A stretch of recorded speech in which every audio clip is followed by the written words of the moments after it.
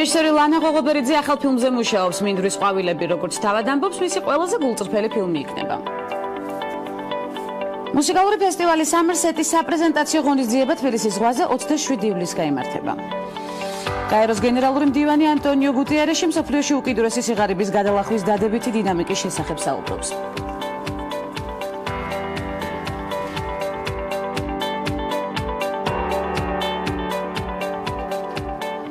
ირანელი ქალები საკუთარი ცეკვის ვიდეოებს ონლაინ აქვეყნებენ და ასე უჭერენ მხარს თინეიჯერ ბლოგერს, რომელიც ცეკვისთვის დააპატიმრებს. მედა ჰობარი ინსტაგრამზე ვიდეოებს აქვეყნებდა, რომლებშიც ის ირანულ და დასავლურ პოპ მუსიკაზე ცეკვავდა. პარასკევს სახელმწიფო ტელევიზიამ დაპატიმრებული თინეიჯერის აღიარებაც გამოაქვეყნა. სოციალური მედიის მომხმარებლები ახალგაზრდა ბლოგერსა და მოცეკვავეს მხარს უჭერენ და იყენებენ ჰეშტეგს, რომელიც ითარგმნება როგორც ცეკვა, დანაშაული არ არის. ირანის მთავრობას ქალების ჩაცმულობაზე მკაცრი კანონები აქვს, ვიცით, ქვეყანაში საპირისპირო სქესის წარმომადგენელთან საჯარო ცეკვა ქალებს ეგრძალებათ, გამონაკლისის შემთხვევა, როცა გარშემოყოფებს მხოლოდ ოჯახის წევრები წარმოადგენენ. ჰოჰაბრის ვიდეოში ჩანდა, რომ ის ჰიჯაბს ან სავალდებულო თავსაბურავს არ ატარებდა და ისე ცეკვავდა სახლში, რისი ხილვაც ახლა ჩვენს მაყურებელს შეუძლია ცხადია. ნახოთ დღევანდელი სტუმრების ჩამონათვალი ანონსის საშუალებით და გავხსნათ დღევანდელი ამბის ცხრობა დილამშვიდობის.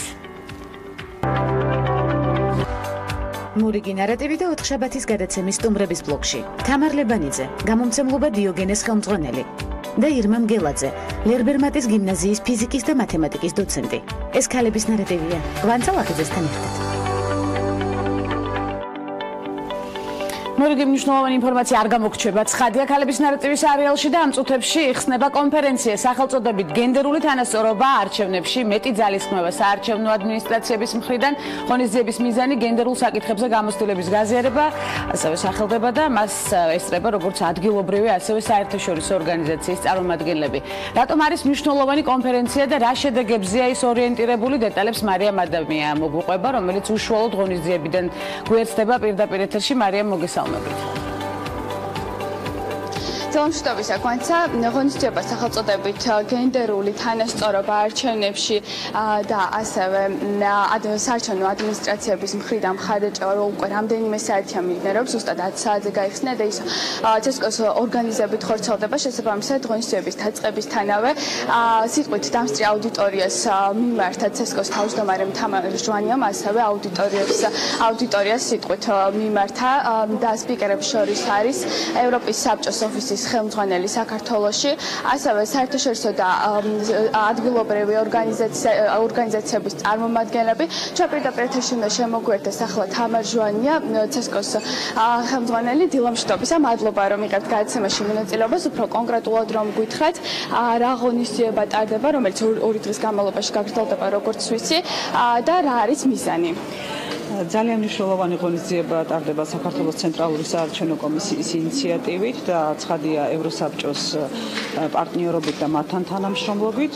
ეს არის გენდერული საკითხების წინ წამოწევა და ცხადია დისკუსია, რა შეიძლება გააკეთოს საარჩევნო ადმინისტრაციებმა იმისთვის, რომ ქალთა მონაწილეობის ზრდა იყოს მაქსიმალურად ხელშეწყობილი საარჩევნო პროცესში და არა მხოლოდ საარჩევნო პროცესში. ამიტომ ჩვენ მოვიწვიეთ სხვადასხვა ქვეყნების საარჩევნო ადმინისტრაციები, დღეს წარმოდგენილია აღმოსავლეთ პარტნიორობის ქვეყნების საარჩევნო ადმინისტრაციები, ასევე სხვა ქვეყნები, რომლებიც არიან ერთობლივად ჩვენთან საქართველოს საარჩევნო ადმინისტრაციასთან ერთად BEM International-ის, ანუ ქალების საარჩევნო ადმინისტრაციაში საერთაშორისო ორგანიზაციის დამფუძნებლები და 7 ქვეყნის ადმინისტრაციასთან ერთად ჩვენ შემოგვიერთდა 12 საერთაშორისო ორგანიზაცია, ასევე არასამთავრობო ორგანიზაციები და ძალიან საინტერესო დისკუსია უკვე დაიწყო და გაიმართა იმასთან დაკავშირებით, როგორი საერთაშორისო პრინციპები და სტანდარტებია ქალთა წარმომადგენლობის ხელშეწყობის მიზნით, როგორ ასრულებენ საარჩევნო ადმინისტრაციები და როგორ პასუხობენ იმ მოთხოვნებს, რომელიც გენდერულ საკითხებს ეხება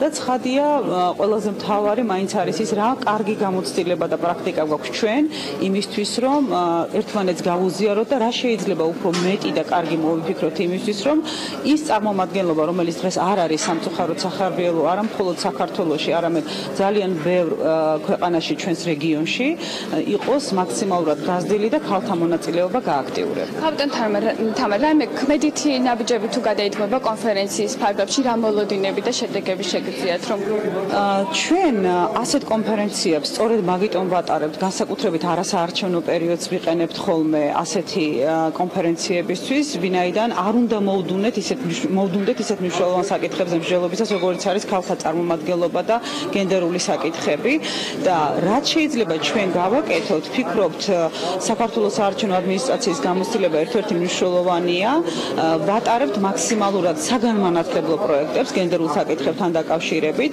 ლიდერ ქალებთან, რომლებსაც სურთ რომ იყვნენ არჩევნებში კანდიდატები და არჩეული პირები, ჩვენ ვატარებთ ასევე მათთვის პოტენციური ქალი კანდიდატების ტრენინგებს, სხვათა შორის ეთნიკური ქალთა წარმომადგენლებისთვისაც ბევრი მნიშვნელოვანი ტრენინგი და საგანმანათლებლო პროგრამა ჩაგვიტარებია. ასევე რასაც ვაკეთებთ, ეს არის მნიშვნელოვანი მონაცემთა ბაზების დამუშავება, კონკრეტულად გენდერული კუთხით, ანუ ქალების სიაში, ქალები კანდიდატები, ქალების საარჩევნო ადმინისტრაციაში და ქალები ამომრჩევლები, როგორც მონაწილეები და ეს მონაცემები და ეს ბაზები ძალიან მნიშვნელოვანია შემდგომში იმ სურათის დასანახად, სად არის უფრო მეტი საჭიროება, რა ტიპის საჭიროება.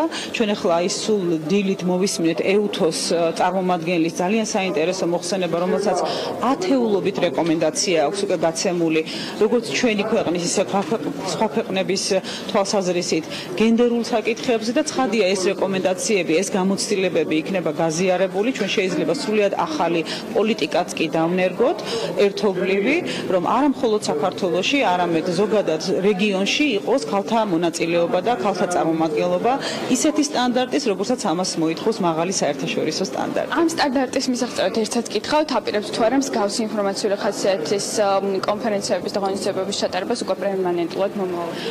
ჩვენ ზუსტად დღეს მსჯელობდით ევროსაბჭოსთან, არა მხოლოდ წელს და ცხადია 1 წელი და 2 წელი არ ყოფნის ზოგადად ასეთი ტიპის საკითხებზე მუშაობას და გენდერი ეს არის დემოკრატიის ძალიან მნიშვნელოვანი ნაწილი, დემოკრატიული განვითარების. ამიტომ ევროსაბჭოს წარმომადგენელთა ერთად დღეს ვსაუბრობდით, რომ მომავალ წლებშიც ალბათ ძალიან მნიშვნელოვანია ჩვენ გავაგრძელოთ გენდერულ საკითხებზე მუშაობა.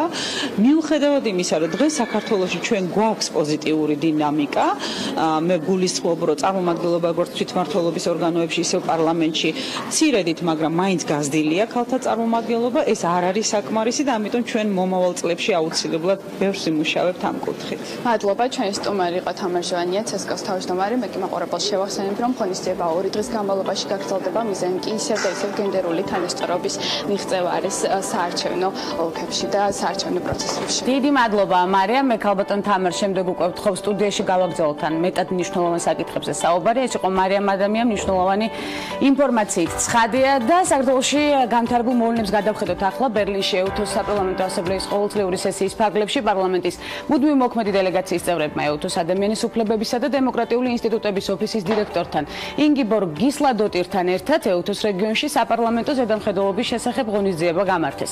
ღონისძიებაზე ძირითადი მოხსენება დელეგაციის ხელმძღვანელმა სოფიო კაცარავამ წარმოადგინა, რომელმაც საქართველოს პარლამენტის საზედამხედველო ფუნქციის გაძლიერების პროცესზე და რეგლამენტის ცვლილებებზე ისაუბრა, რომლის განხილვაც პარლამენტში ამ დღეებში მიმდინარეობს მომხსენებელმა რეგლამენტში დაგეგმილი ცვლილებების მნიშვნელობაზე და ამ კუთხით საკანონმდებლო ორგანოსა და აღმასრულებელ ხელისუფლებას შორის თანამშრომლობის ინსტრუმენტებზე ისაუბრა. დაუბრუნდებით შესაბამისად ამ თემას ქალების ნარატივის სერიალით.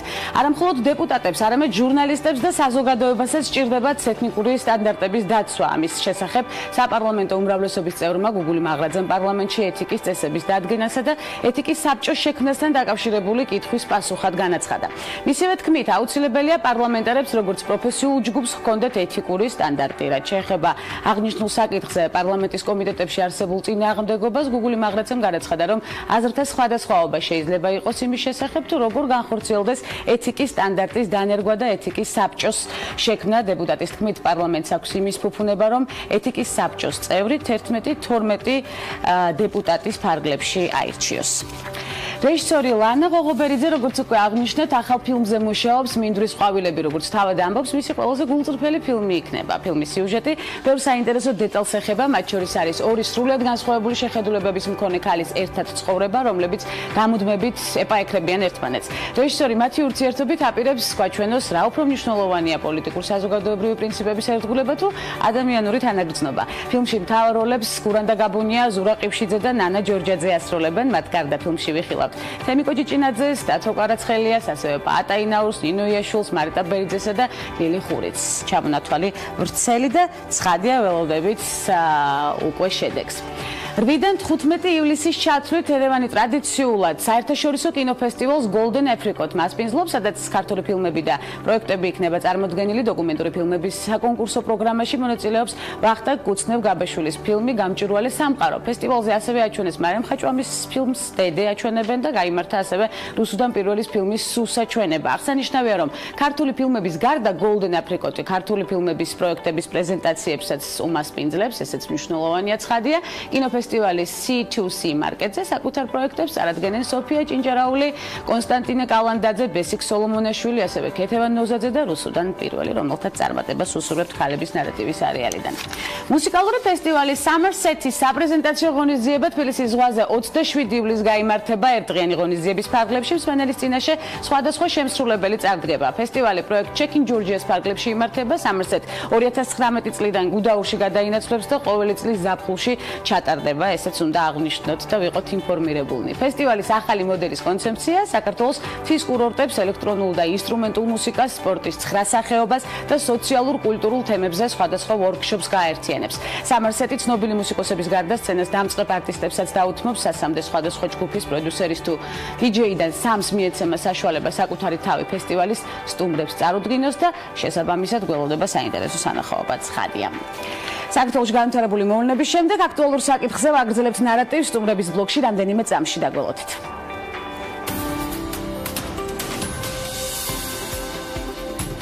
ანჯელა არენცი, რომელიც ჟურნალ Forbes-ის გავლენიან ქალთა რეიტინგში საპატიო ადგილს იკავებს, კორპორაცია Apple-ის ვიცე-პრეზიდენტია. მოდის ბიზნესიდან მისულმა არენცმა Apple-ის მენეჯმენტში ბრიტანული ტექნიკის მაღაზიების ქსელი Dixons-იდან მოსული ჯონ ბროვედი ჩაანაცვლა.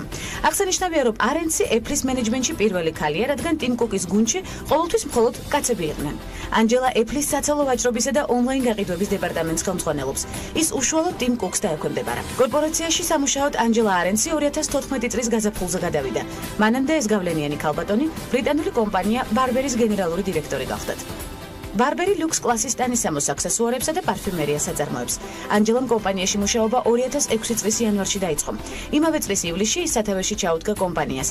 CNN მანის მონაცემებით 2012 წელს არენცი იყო ყველაზე მაღალ ანაზღაურებადი ტოპ მენეჯერი დიდ ბრიტანეთში, რომელმაც 26.3 მილიონი დოლარი გამოიმუშავა. 2 წელიწადში კი შემოსავალი გაზარდა და 2014 წლის მონაცემებით 82.6 მილიონი დოლარი გამოიმუშავა. ბარბერიში მუშაობამდე არენცი ხელმძღვანელ თანამდებობებს იკავებდა კომპანიებში Liz Claiborne და Donna Karan International.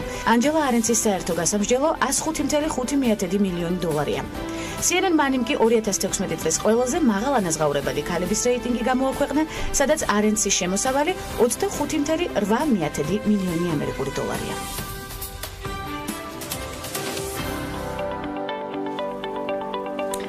სახელმძღვანელოების გრიფირების პროცესი, ანონიმურობის პრინციპის დარღვევა და მონოპოლისტური მიდგომები თუ ჯერ კიდევ გამოსაძიებელი დეტალები, რომელიც მეც სიზუსტეს საჭიროებს, სტუდია მონიტორის მიერ მომზადებულ სიუჟეტს ვეყრდნობით და ყურადს აღებს საკითხზე ვაგრძელებთ მსჯელობას. თამარ ლებანიძე გამომცემლობა დიოგენეს ხელმძღვანელის სტუმრობს გადაცემას ქალების ნარატივი, თუმცა მხოლოდ ამ საკითხზე ქალბატონ თამარს ვერ ვისაუბრებით, იმიტომ რომ უამრავი საკითხი გვაქვს განსახილველი, პირველ რიგში ის საინტერესო სიახლე, რომელიც ხელთ გიფრიეთ ახლა. მე მინდა რომ სწორედ ამ პოზიტიური და მნიშვნელოვანი სიახლით დავიწყოთ და თანაც იმაზე გავამოხულოთ ყურადღება, რომ 23 წლის ხდება დიოგენეს სულ ცოტა ხანში და მზადების პროცესიც ალბათ უკვე დაწყებულია. მადლობა მობრძანებისთვის პირველ რიგში. დიდი მადლობა რასაკვირველია და დილამშვიდობისა. მართლა ძალიან სასიამოვნო სიახლით უნდა დავიწყო. დაახლოებით 2 დღის წინ გახდა ცნობილი, რომ გამოვლინდა ოქროს ბუკერის ლაურეატი და ეს გახლავთ მაიკლ ლონდაჩი თავისი ცნობილი რომანით ინგლისელი პაციენტი. ჩვენ ეს წიგნი გამოვეცით რამდენიმე წლის წინ დიოგენეს ბიბლიოთეკის სერიით და ძალიან მიხარია რომ აი ესე წინასწარმეტყველური აღმოჩნდა ჩვენი ნაბიჯი. პირველად გამოიცა ლონდაჩი ქართულად, ვაგრძელებთ ამ ავტორზე მუშაობას და მის ახალ რომანს, სრულიად ახალ რომანს შემოგთავაზებთ წლის ბოლომდე. ასეთი წინასწარმეტყველური მიდგომები პირველად არ დაფიქსირდა ცხადია თქვენი არსებობის ისტორიაში, ასეთი ძალიან ბევრი გვახსენდება. ცხადია, რაც შეეხება დიოგენეს 23 წლის იუბილეს. უღრმესი მადლობა, რა ბედნიერებაა. აი ასეთ კარგ განწყობაზე უნდა განვაგრძოთ ახლა უკვე საუბარი იმ ერთგვარ პრობლემაზე, რომელიც წარმოიქმნა და შემდეგ უკვე დაუბრუნდეთ პოზიტიურ მიმართულებებს და სამომავლო გეგმებს დიოგენეს ძალიან საინტერესო ისტორიულ გზას თუ გავაგრძელებთ და ნუ პრინციპში ეს თემა ისეთი, რომელიც აუცილებლად უნდა გამოეხმაუროთ და გაირკვეს რეალურად რა აქცენტები უნდა დაისვას და როგორ უნდა განვითარდეს შემდგომ მოვლენები. გახდა თუ არა სახელმძღვანელოს შესახებ კონფიდენციალური ინფორმაცია რეალურად კონკურენტი გამომცემლებისთვის ხელმისაწვდომი, ჩვენ ნახეთ სიუჟეტი და ცხადია არაერთ ტელევიზიაში დაფიქსირდა უკვე ეს სიახლე, თუმცა თქვენგან პირადად ჩვენ არ მოგვისმენია და დაფიქსირებულა თუ არა მსგავსი დარღვევა გრიფირების პროცესში ეს არის საინტერესო გამომცემლობის ისტორიის პერიოდში. იცით რა მსგავსი დარღვევები შესაძლოა იყო, მაგრამ ფაქტებს რაც შეეხება სრულიად გამჭვირვალე ნათელ ფაქტებს, პირველად ჩაგვივარდა ხელში პირდაპირ რაღაც გამზადებული მოგვერთვა შეიძლება ითქვა. სრულიად კანონიერი გზით აქვე აღნიშნავ და მერე უკან ფაქტების კონსტატაცია მოახერხეთ აღსრულების ეროვნული ბიუროს მეშვეობით და ნოტარიალური წესით. ეს ფაქტები მეტყველებს იმაზე, რომ მართლა ჩვენი მასალა აღმოჩნდა კონკურსის დაწყებიდან დაახლოებით 1 თვის შემდეგ კონკურენტების ხელში, რაც თავისთავად ძალიან სამწუხაროა. არათუ კონკურენტების ხელში, არამედ ნებისმიერი უცხო ადამიანის ხელშიც კი არ უნდა აღმოჩენილიყო წესით, არ უნდა გაჟოვნილიყო ეს ინფორმაცია. ეს არის კონფიდენციალური ინფორმაცია და ყოველთვის ასე უნდა ხდებოდეს. საკონკურსო გარემო გულისხმობს ამ წესების მკაცრ დაცვას. მეორე რაც ასევე ძალიან უსიამოვნო ფაქტი, რაც იკვეთება, ეს გახლავთ ის, რომ ინტერესთა კონფლიქტის მომენტი დადგა და გრიფირების კანონი დაირღვა, იმიტომ რომ ერთ-ერთი წიგნის შექმნაში მონაწილეობდა განათლების მინისტრის მოადგილის და.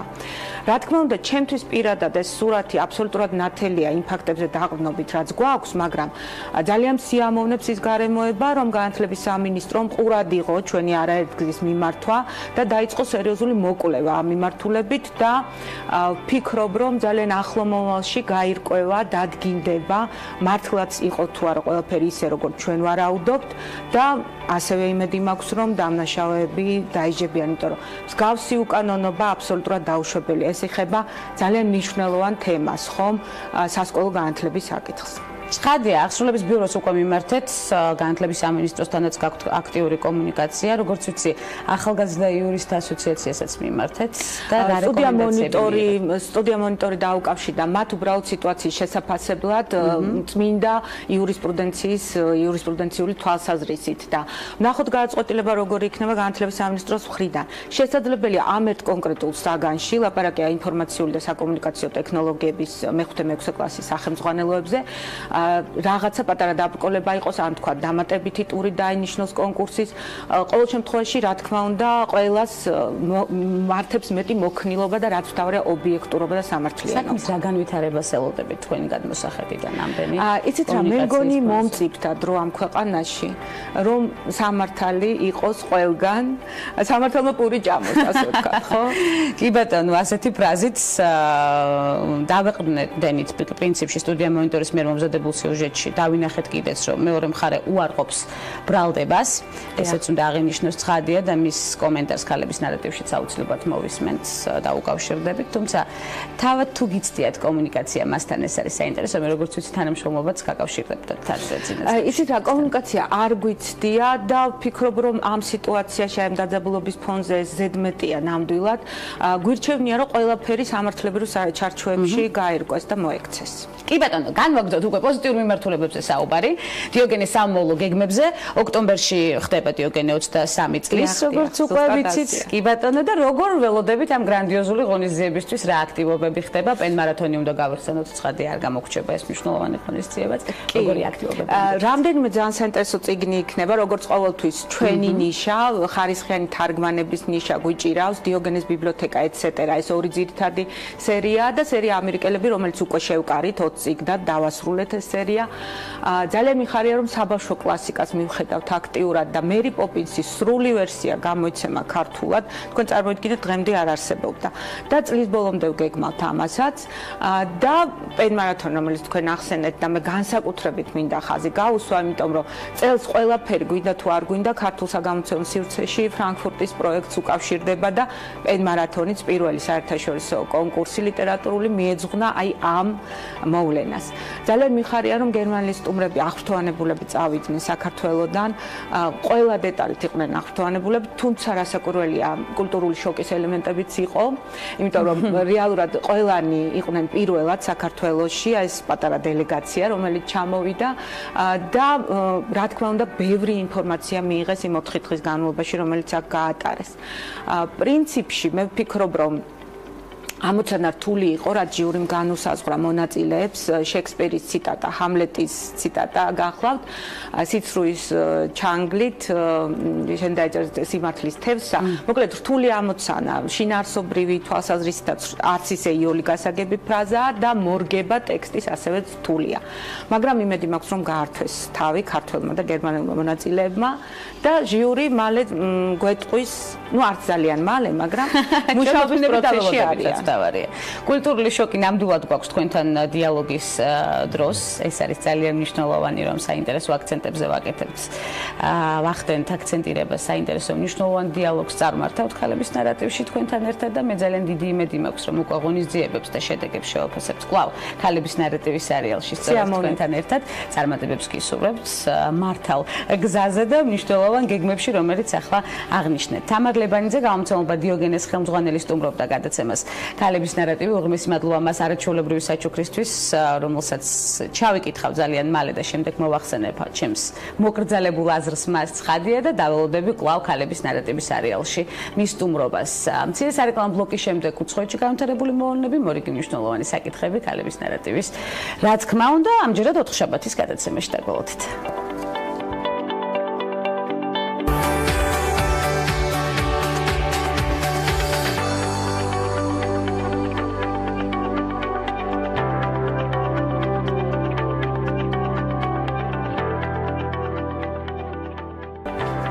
ბრუნდებით რეკლამის შემდეგ უკვე უცხოეთში განვითარებული მოვლენებით გაეროს გენერალური მდივანი ანტონიო გუტიერეში მსოფლიოში უკიდურესი სიღარიბის გადალახვის დადებითი დინამიკის შესახებ საუბრობს. მსოფლიოში მომუშავეთა წილი, რომელთაც არ შეუძლიათ საკუთარი ოჯახების უკიდურესი გაჭირვებიდან ამოყვანა, მნიშვნელოვნად შემცირდა.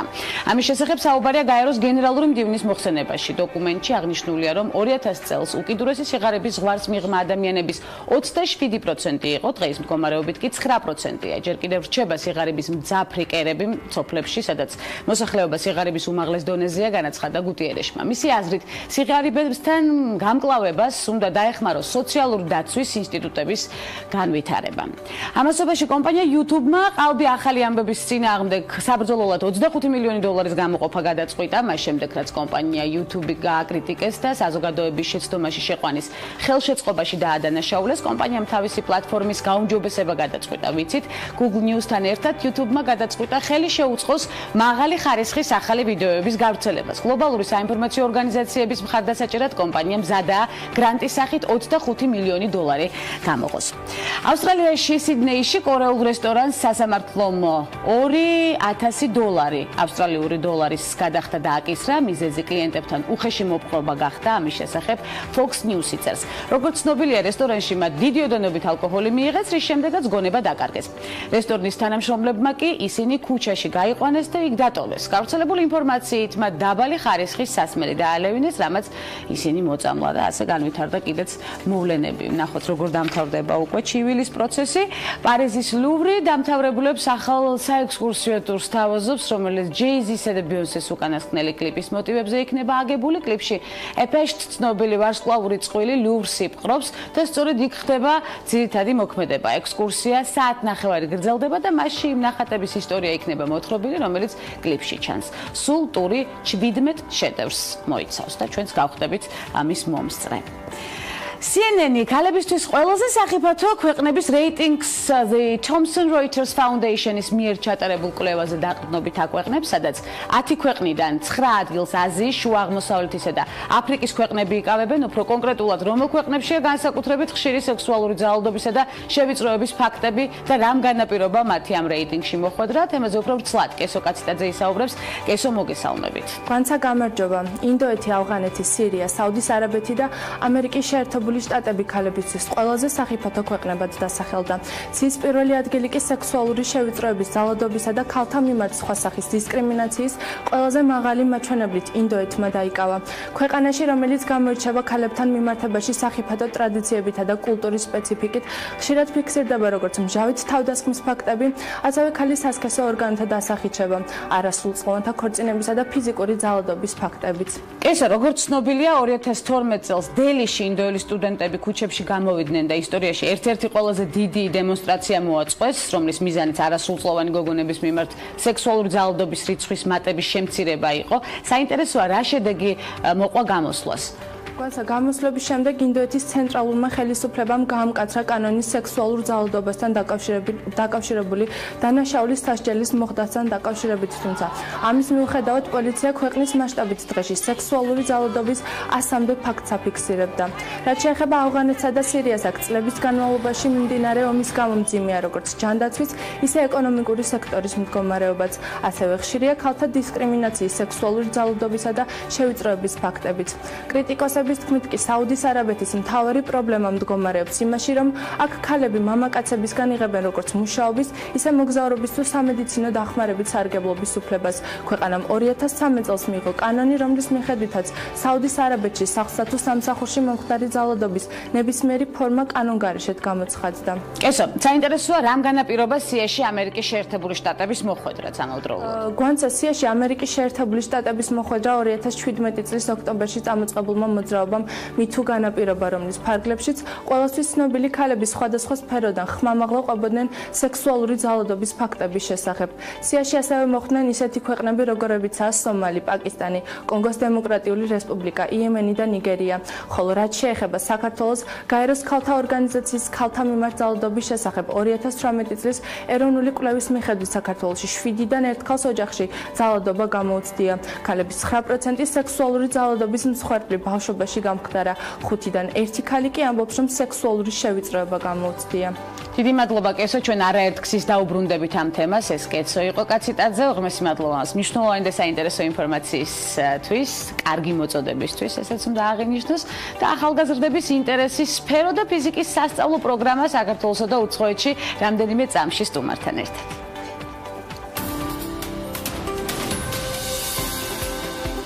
მარია ევა დუარტე პერონის შრომითი უფლებების დამცველი არგენტინის პირველი ლედი იყო 1946 წლიდან. პრეზიდენტ ხუან დომინგო პერონის მეორე ცოლს ხშირად როგორც ევა პერონს ან მოფერებით ევიტად მოიხსენიებდნენ, რაც ითარგმნება როგორც პატარა ევა. დაიბადა 1919 წელს არგენტინის პამპასის რეგიონის სოფელ ლოს ტოლდოსში. 5-შვილიან ოჯახში ევიტა მეოთხე შვილი იყო. 1934 წელს, როდესაც ის 15 წლის იყო, ჩავიდა არგენტინის დედაქალაქ ბუენოს-აირესში, სადაც მოღვაწეობდა თეატრში და კინოში. 1944 წლის 22 იანვარს საქველმოქმედო ღონისძიების დროს, რომელიც მიწისძვრის მსხვერპლთა დასახმარებლად იმართებოდა, ევა შეხვდა პოლკოვნიკ ხუან პერონს. მომდევნო წელს კი ისინი დაქორწინდნენ კიდეც. 1946 წელს ხუან პერონი არგენტინის პრეზიდენტად აირჩიეს. შემდეგი 6 წლის განმავლობაში ევა პერონი გახდა ძალიან პოპულარული თავისი პროპერონისტული განწყობით და ასევე მშრომელთა უფლებების დაცვით. ის ასევე გახდა შრომისა და ჯანმრთელობის მინისტრი და მართავდა ევა პერონის სახელობის საქველმოქმედო ფონდს. იბრძოდა არგენტინაში ქალების ხმის უფლებებისთვის. ასევე დააფუძნა და მართავდა ქვეყანაში პირველ ქალთა პარტიას, ქალპერონისტთა პარტიას. 1951 წელს ევა პერონი არგენტინის ვიცე-პრეზიდენტობის კანდიდატი გახდა. ამ საქმეში მას პერონისტული პოლიტიკის მომხრე ღარიბი მოსახლეობა ეხმარებოდა, მაგრამ სამხედრო და ელიტის წარმომადგენლებმა იგი აიძულეს მოეხსნა თავისი კანდიდატურა. ევა პერონს 23 წლის ასაკში ოფიციალურად არგენტინის კონგრესის მიერ ერის სულიერი ლიდერის სტატუსი მიენიჭა.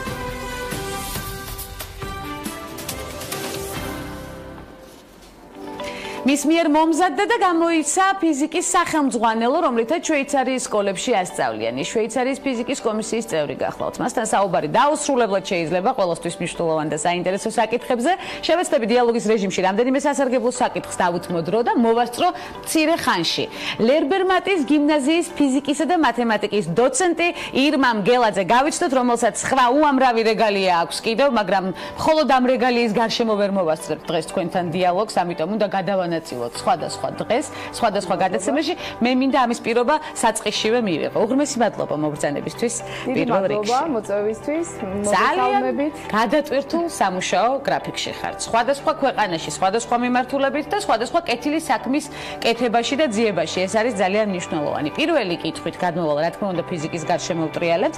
რა სახის მეცნიერებაა ფიზიკა? სწორედ თქვენგან მინდა გავიგო ეს და რამდენად სწორად ვაწვდით ბავშვებს მის მნიშვნელობას სკოლებსა თუ უნივერსიტეტებში. უნივერსიტეტებში პრობლემა არ აქვს, თავარია სკოლებიდან დავიწყოთ. ფიზიკა ჩვენი მთელი გარემომცველი სამყარო, ჩვენი ყოველდღიური ცხოვრების საგნები, აი რასაც აი ამ სტუდიაში ვხედავთ, ყველაფერი აღიწერება ფიზიკური კანონზომიერებით, ფიზიკური კანონებით. ზუსტად ამ კანონების შესწავლამ, ბუნებრივი კანონების შესწავლამ მოგცვა ეს ყოველდღიურობა, რასაც დღეს ჩვენ აი ამ სტუდიაში ამიტომ თქვენ ყველასთვის მნიშვნელოვანი ინფორმაცია უნდა განვიხილოთ. და აი თუ წარმოვიდგეთ, ადამიანი იბადება ცნობის მოყვარეობით და ჩვენ ყველას გვაინტერესებს, როგორ მოქმედებს თითეული ნებისმიერი საგანი, რომელიც ჩვენს ირგვლივ არის. და რა ხდება, სად არიან ის ახალგაზრდები, რომლებიც დაინტერესებულები არიან აი ამ ყველაფრის გაგებით, იმიტომ რომ როგორც ვთქვით, ადამიანი ცნობის მოყვარეობით იბადება და ყველას აინტერესებს ეს საკითხები. როგორც კი საუბარს ვიწყებთ, კითხვებს ვამთ ბუნებრივია. პირველი კითხვებს ვამთ და ისეთი ძალიან პროვოკაციული თეზა, ფიზიკისადმი ინტერესი იკარგება საკლასო ოთახებში. აი, რა არის ამის მიზეზი? ეს არის ამის მიზეზი ის არის, რომ ფიზიკის საკლასო ოთახებში, აი საუკეთესო შემთხვევებში, როგორც აწყობილია ფიზიკის სასწავლო პროგრამა, პირველ რიგში ვხმარობთ ისეთ სიტყვებს, რომელსაც ყოველდღიურ ცხოვრებაში არ ვხმარობთ. ვხმარობთ ისეთ ნივთებს, რომელიც ყოველდღიურ ცხოვრებაში არ იხმარება. ახალგაზრდა გადაყვავს რაღაც გარკვეულად სინთეთიკურ გარემოში, სინთეთიკურ რეალობაში და ვეუბნებით, რომ ეს არის ფიზიკა. და აი ზუსტად აი იქ ვტოვებთ მათ ინტერესს, იქ ვტოვებთ მათ მოტივაციას.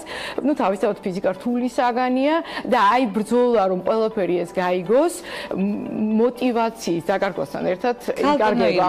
თქვენ ძალიან ბევრ სემინარს ატარებთ ძალიან მნიშვნელოვან საკითხებზე. მე გადავხედე გარკვეულწილად ბუნებრივია, ყველაფერს ვერ ვნახავდი, მაგრამ იმდენად დიდი მოტივაცია მოდის და იმდენად დიდი ინტერესი მოდის თქვენგან. მე იმიტომ აღვნიშნე პირველ რიგში სწორედ თქვენს მიერ შექმნილი სახელმძღვანელო, რა აქცენტებზე ამახვილებთ ყურადღებას საქართველოში ჩატარებულ სემინარებზე ვისაუბრეთ. აი ზუსტად საქართველოშიც და შვეიცარიაშიც მომავალ მასწავლებლებს ვუტარებ სემინარებს. შვეიცარიაში პატარა ნიშაა, სადაც იქ ვასწავლი, როგორ ვასწავლოთ ტექნოლოგიებით, თანამედროვე ტექნოლოგიებით. თქვენ იცით, თქვენც აი ამ წუთში ალბათ მობილური ჯიბეში გიდევთ. აი პატარა ეს მობილური ყველა ახალგაზრდას უდევს ჯიბეში და აი ეს მობილური პატარა ლაბორატორია. თუ ეს პატარა ის არის. პატარა ძალიან საინტერესო ლაბორატორია. ეს არის ერთ-ერთი მაგალითი. ეს არის ერთ-ერთი, რა თქმა უნდა, ეს არის ერთ-ერთი მაგალითი, მაგრამ ციფრული რევოლუცია გვაძლევს ახალ შანსს. ხელახლა გადავხედოთ ჩვენ პროგრამებს, ხელახლა გადავხედოთ მიდგომებს საგნისადმი და ახალგაზრდისათვის უფრო მიმზიდველად მივიტანოთ რთული საკითხები და რა არის ჩვენი მიზანი ფიზიკის გაკვეთილზე? არის შემდეგი, რომ წარმოვიდგინოთ საუკეთესო შემთხვევაში 10% ისწავლის ფიზიკას, 90% ფიზიკას აღარ ისწავლის. ჩვენი მიზანია აი ამ 90% ახალგაზრდას მივცეთ აბსოლუტურად სრული წარმოდგენა ფიზიკაზე, როგორც საგანზე, როგორც მეცნიერებაზე, რომელიც დაყრდნობილია ექსპერიმენტებზე. მე ვერ ვილაპარაკებ, რომ პარალელურ სამყაროში მაყვალი მოდის, იმიტომ რომ მე ამას ვერასოდეს შევამოწმებ. ნუ ჯერჯერობით ვერ შევამოწმებ, ამიტომ მხოლოდ ისეთ რაღაცებზე შემიძლია ვილაპარაკო ფიზიკაში და ისეთ ფაქტებზე და ისეთ მოვლენებზე, რომლის შემოწმება შემიძლია. ამისათვის ფიზიკა არის ექსპერიმენტული მეცნიერება და საჭიროა ჩავატარო ექსპერიმენტები, მაგრამ როგორი ექსპერიმენტები, როგორ დავაინტერესო ამ ჩატარებული ექსპერიმენტებით ახალგაზრდები უფრო მეტად. გაგახსენდებათ ერთი პატარა მაგალითი, როდესაც მევებია ელიკო და ილარიონში ზურიკელა ომის კანონზე ლაპარაკობს. ეს ომის კანონი არაფერია თუ არა ძაბვის და დენის ძალის დამოკიდებულება, მაგრამ ეს არის წრფივი დამოკიდებულება ძაბვის და დენის ძალით, რომელიც მხოლოდ ძალიან დაბალ ძაბვებზე და მხოლოდ რაღაც განსაკუთრებულ გამტარებზე, კონსტანტან გამტარზე მუშაობს. როგორ დავაინტერესო ამ ახალგაზრდა აი ამ კანონით. საინტერესო იწყება შემდეგ, როდესაც უკვე არაწრფივი დამოკიდებულებაა, როდესაც გამტარი ცხელდება. ეს არის თმის აშრობში, ელექტროფურაში. ყველგან გვხვდება თითქმის. როდესაც გამტარი ცხელდება. მაგრამ ფიზიკურად ამის აღწერა უფრო რთულია. და არც დაფიქრებულ ვართ პრინციპში, ხშირ შემთხვევაში რა ხდება და საიდან მოდის ეს. ხო, კიდევ უფრო რთული ხდება, როდესაც აი მანათობელ დიოდებზე ვლაპარაკობთ. იქ საერთოდ უფრო რთული დამოკიდებულება. აი აქ ამ სტუდიაში რამდენადმე შეგვიძლია საუბარი. ხო, და წარმოიდგინეთ, წყვიტავთ იქ, სადაც აი ესე ვითომ მარტივი დამოკიდებულება, ფიზიკურად და მათემატიკურად მარტივი ასახსნელი, მაგრამ მოსწავლესთან თითქოს მათემატიკურად იოლად მივიყვანთ, მაგრამ მის ყოველდღიურ კონსტანტან გამტარი როგორ შეიძლება მის ყოველდღიურობას აღწერდეს. მე წარმომიდგენია რა ინტერესით გისმენენ ადამიანები, როდესაც თქვენ საუბრობთ და სხვადასხვა საკითხებს ეხებით. სხვათა შორის ეს ყველაზე მნიშვნელოვანია ადამიანმა და მოსწავლემ დაინახოს გადაცემის ინტერესი, არა ინტერესი და შენი პირადი დამოკიდებულება ამა თუ იმ პირად დამოკიდებულებას მე ძალიან კარგად ვგრძნობ ახლა ტექნოლოგიებზე ჩვენ ცალკე ვისაუბრებთ ეს ამოუწურავი თემაა ფიზიკის კანონებსა და საერთოდ ზოგადად მეცნიერებაზე თუმცა მე მაინტერესებს თქვენი პირველი ინსპირაცია როგორ ჩაერთეთ მეცნიერებაში რამდა გაინტერესეთ და რა იყო თქვენი ბიძგი ფიზიკა მათემატიკის სფეროში ну როგორც ვთქვით მთელი ჩვენი სამყარო ხო მხოლოდ შეკითხვებისგან შედგება. ძალიან ბევრი რამე არ ვიცით და ნუ ახალგაზრდა ძალიან დიდი იმედი მქონდა რომ აი ამ შეკითხვების ამოხსნაში მონაწილეობას მივიღებდი. პირველად სანამ პედაგოგიურ მოღვაწეობას დავიწყებდი ვიღავი კვლევებში. ეს იმხელა პრივილეგია გრძნობდე აი შეკითხვების ამოხსნის პულსაციაზე გეჭიროთ ხელი და იყოთ ნაწილი. და უზარმაზარი ინსპირაცია, მაგრამ შემდეგ მოხდა ისე რომ გადავწყვიტე სხვა მიმართულებით წამოყვანა ჩემი რა იყო ეს მიმართულება? სხვათა შორის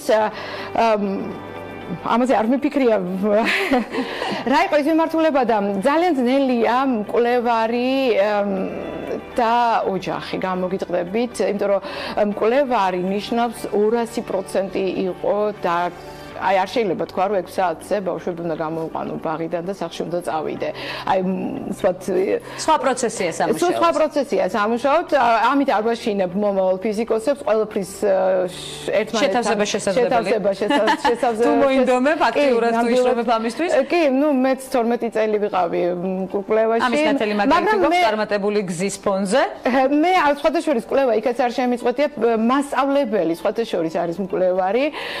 გარდა განსხვავება აი კვლევარისგან რომელიც წარმოუდგენიათ მაგალითად ფიზიკოსი მკვლევარი მიდის სიღრმეებში რაღაც თემას ერთ ჭრილში და ერთ სიღრმეში იხილავს მასწავლებელი არის მკვლევარი რომელმაც უნდა განიხილოს ყველაფერი მაგრამ ბევრად უფრო ფართოდ მასწავლებელს არ აქვს უფლება გაჩერდეს მე ნაწილაკების ფიზიკაში ვმუშაობდი გაჩერდეს ნაწილაკების ფიზიკაში ის უნდა იყოს აქტუალურად ყველა კვლევის ისე სიღრმეში რა თქმა უნდა არ მივდივართ მაგრამ ყველა კვლევების წინა ხაზზე ჩვენც უნდა ვიდგეთ, ჩვენც უნდა ვიცოდეთ საით მიემართება ფიზიკა, როგორ აიხსნება, როგორ ნაბიჯ მივყვებით ყველაფერს. ყველაფერს უნდა მივყვეთ, ამას მე უნდა თან უნდა ვიკვლევდე, თორე ეს არის ძალიან სხვანაირად ვერ მივაწოდებ ახალგაზრდას თანდები პროცესია. მის ყოველდღიურობას და მე ვერ გავჩერდები 20 წლის, რაც მე უნივერსიტეტში ვისწავლე, 20 წლის წინანდელი ფიზიკით, მე დღეს ვერ წავდები ახალგაზრდებთან. 20 წელი აღნიშნეთ და 20 წელი არაც შვეიცარიაში ხართ ძალიან მახარებს სწორედ ის ტენდენცია რომ საქართველოსთან არ კარგავთ კავშირს და ცოდნის რეალიზებას საქართველოს ახმართ სხვადასხვა მიმართულებით არ მხოლოდ შვეიცარიას და სხვა ქვეყნებს თქვენი სხვადასხვა რეგალიის ფონზე რომელსაც ჩვენ აუცილებლად შევეხებით სხვა გადაცემებში მე პირობა დავიტოვე და აუცილებლად გელოდებით კვლავ როდესაც ჩამოვგზავნებით საქართველოში ჩემთვის ძალიან დიდი სიამოვნება იყო თქვენი გაცნობა ჩვენი მაყურებლისთვის ეს დარწმუნებული ვარ ენერგეტიკა რომელიც გადმოგვეცით არის ძალიან მამოტივირებელი და მე ეჭვი მაქვს რომ შემდეგ სემინარზე რომელიც საქართველოში ჩატარდება ფიზიკით ჩემი ძალიან დიდი დაინტერესება გამოიხატება თქვენი მოსმენის შემდეგ და ფიზიკაზე შემდეგ არაერთგზის ვისაუბრეთ კიდევ ქალების ნარატივის სერიალში. ლერბერმატის გიმნაზიის ფიზიკისა და მათემატიკის დოცენტი ირმა მგელაძე სხვადასხვა რეგალიებით, რომელსაც სიურპრიზად დავიტოვებ ჯერჯერობით და შემდეგ გადაცემებში ნაწილობრივ ჩავშლით. სასაუბრო ძალიან ბევრია, უღრმესი მადლობა მას მობრძანებისთვის და მნიშვნელოვანი დიალოგისთვის. ასეთი იყო დღევანდელი ნარატივი, ვხვდებით ერთმანეთს ხვალ ზუსტად 11 საათზე TV Pirvelis პირდაპირ ეთერში. საინტერესო დღეს გისურვებთ დროებით.